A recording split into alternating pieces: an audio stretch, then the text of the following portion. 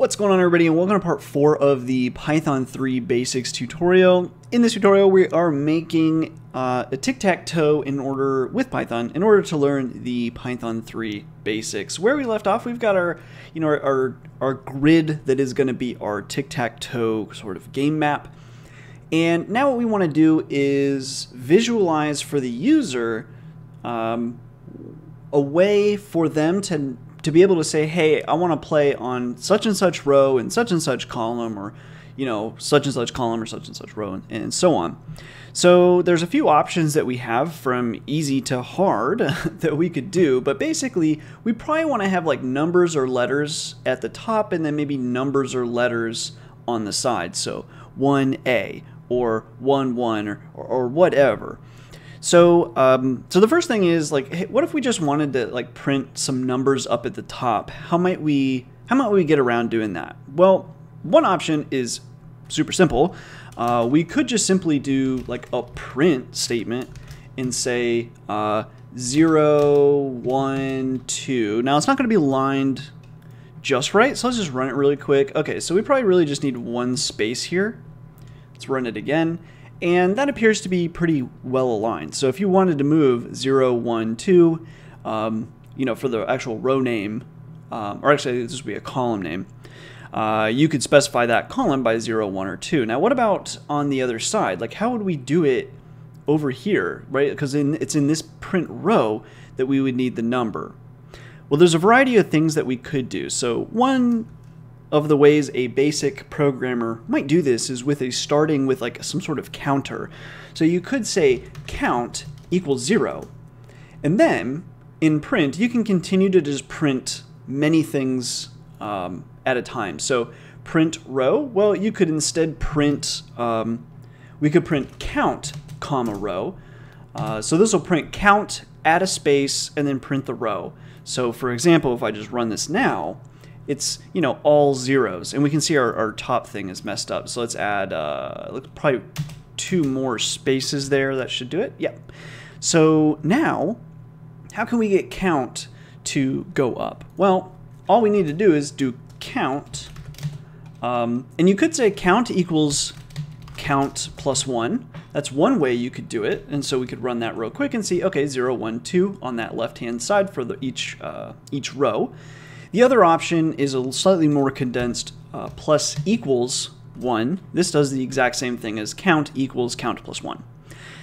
Okay, pretty cool. Now this is not really the best way to do it in terms of being the best Python programmer you could be, but it does get the job done.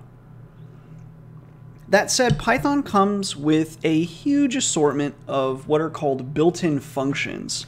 So let's do Python 3 built-in functions, and let's just click on that first one, and you can see here there's quite a few built-in functions. Each one does something special, from abs, which is just absolute value, all the way down to, I'm going to skip import and just do zip. Zip is a way to, at least usually what you do with zip is combine a couple of lists. We might use zip later, but anyways, all of these are super useful, but these built-in functions, most of them are written in Python, and so you don't have to know them. So like I was saying before, built-in functions are like more tools that you can add to your tool set.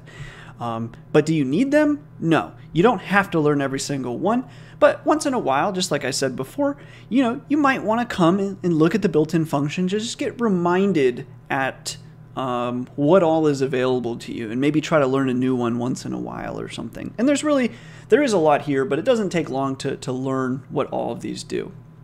So anyway, one of the built-in ones that we're going to use is Enumerate. We could click on it, we can learn more, but basically all it does is it iterates. As you iterate over something, Enumerate returns both the index value and the value of the thing you're iterating over. Now, an index value is the thing in a list. So let's just write it out first, I think.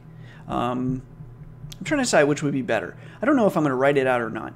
I think I will. And then maybe delete it all. That's probably what we'll do. So you can do for count, comma, row in enumerate game. And then let's get rid of this count here. And then we'll get rid of this count here.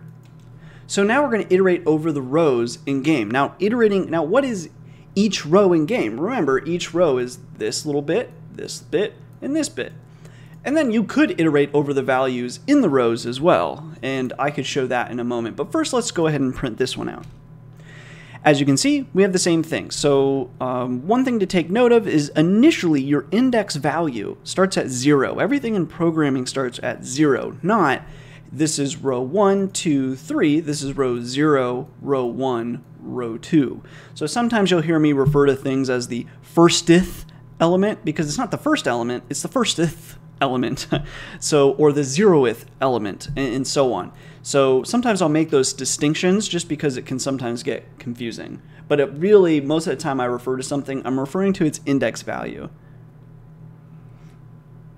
So, those are, at least that's one of the built-in functions in Python. So just to show you what I meant too, sometimes this stuff can be hard to visualize at first. I'm sure many of you guys already have it.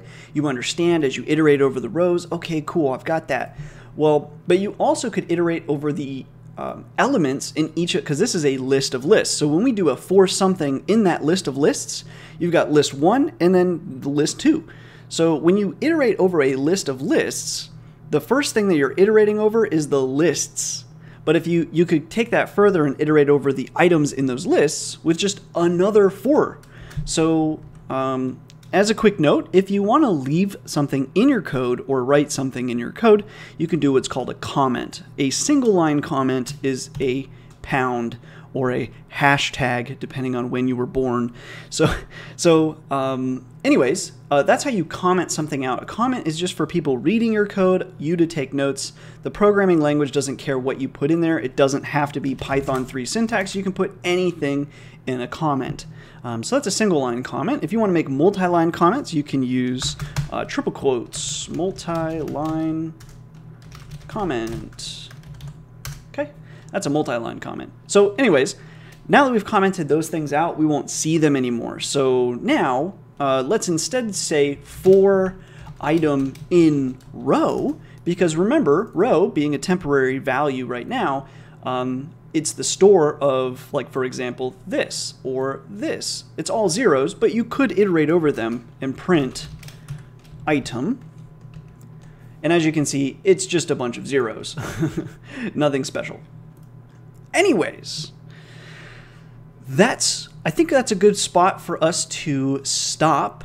I am going to now get rid of our comment, get rid of this, and this will now throw an error, so I'm going to get rid of that, and let me make sure everything looks correct. It does.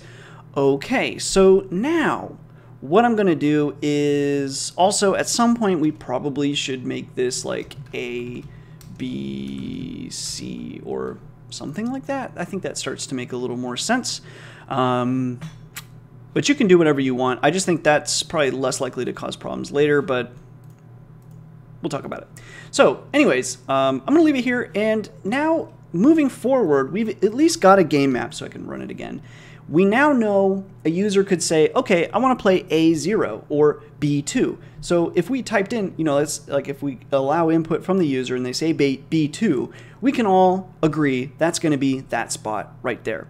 So what we need to start being able to do is use our programming to somehow manipulate that exact spot on the game board, both so we can do analysis with our programming to decide, hey, has anybody won? Can they even move there? But also to visualize it for the user after they've made the move. So that's going to require indexing and might as well cover slices at the same time. So that's what we're going to talk about in the next video. If you have questions, comments, concerns, whatever, feel free to leave them below. Join the Discord. Otherwise, I will see you guys and girls in the next video.